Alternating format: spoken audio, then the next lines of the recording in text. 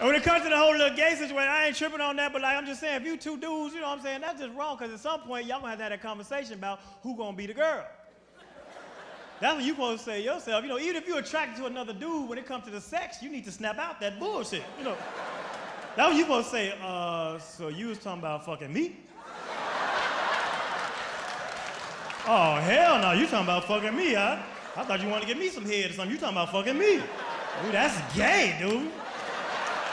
You might well turn the game back on. We ain't doing that shit, you know. Because you ain't supposed to be in nobody's booty. That's the nastiest place in the world, the booty hole. Come on now. There's nothing you can do to clean a booty hole.